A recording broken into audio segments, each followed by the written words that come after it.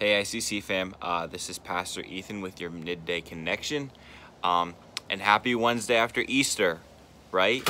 I don't think that's an official holiday, but I think that it warrants a continued celebration from Sunday, especially now in a time that seems super hopeless, and we could all just use the extra boost, the extra celebration, and I just wanted to encourage you guys because there was once in human history an actual Wednesday after Christ's resurrection.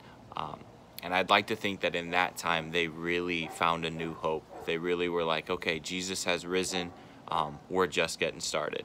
And I think that we at ICC and just Christians in general can adopt that ideology right now, is that Christ has risen.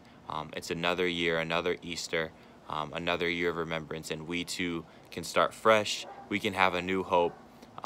Because I think the world really needs that right now. I think that we can come together and we can provide that. We can spread that good news because Jesus has risen and we're just getting started, right? We are just getting started, and we can have a really great rest of the year, and it can start right now. So I just encourage you, if you're in a low season, that you just start fresh, and that you really seek after Jesus.